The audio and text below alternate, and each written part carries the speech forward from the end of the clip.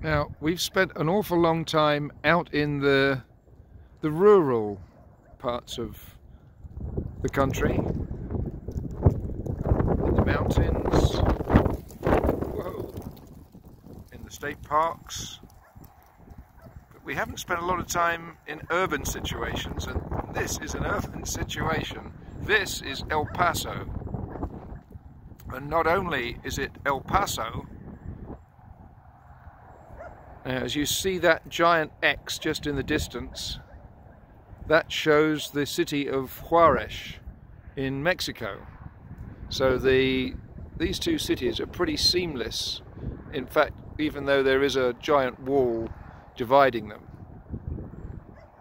the fact is that the urban area continues right the way across the border into the city of Juarez. And it's pretty impressive.